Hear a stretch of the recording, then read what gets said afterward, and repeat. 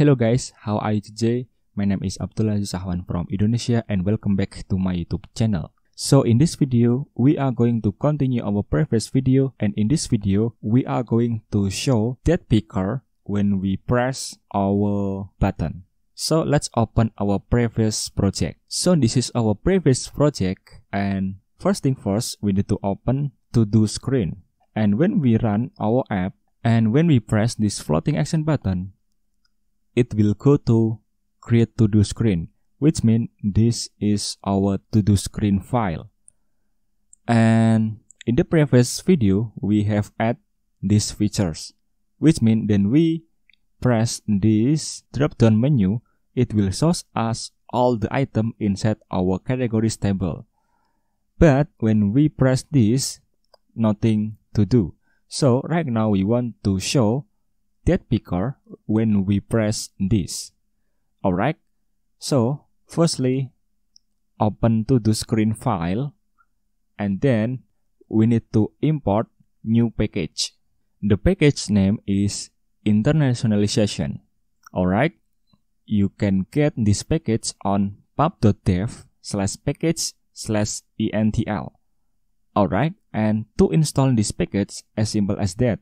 Firstly, just press this installing and copy this, and we back to our Android Studio, and we go to pubspec YAML, and like the before, we need to paste this below our previous, and then just press pub-get, and we see process finish with exit code 0. It means that we have successfully added new dependencies to our Flutter project.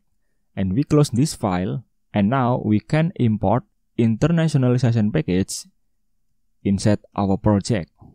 So we need to import this package internationalization.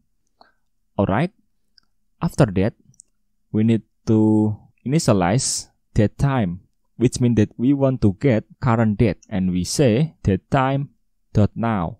After that, we need to create a new method, and we name our method as selected to do date, and we give parameter context, and we make our method to be asynchronous, and inside our method we can create a new variable.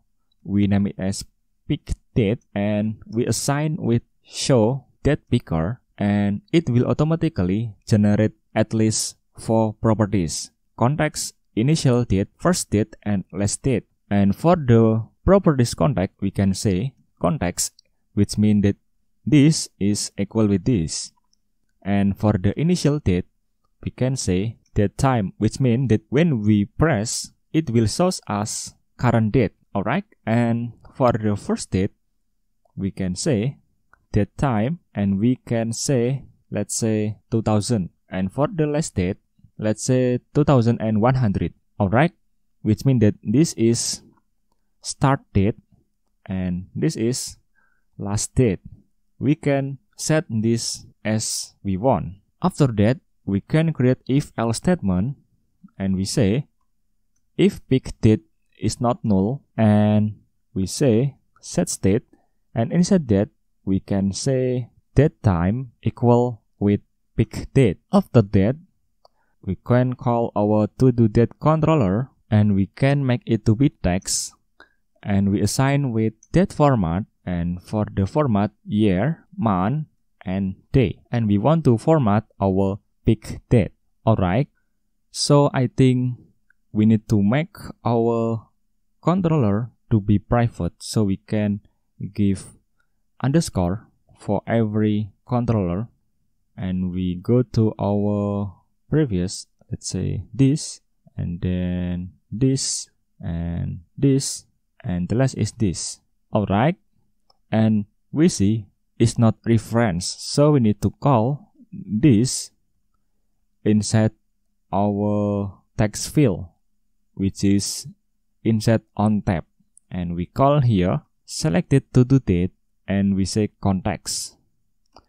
And let's restart our app and press this floating action button, and when we press this, it will show us date picker, So we can pick, let's say, 30 April, and let's press this, and we see it will automatically generate our date picker or pick a date.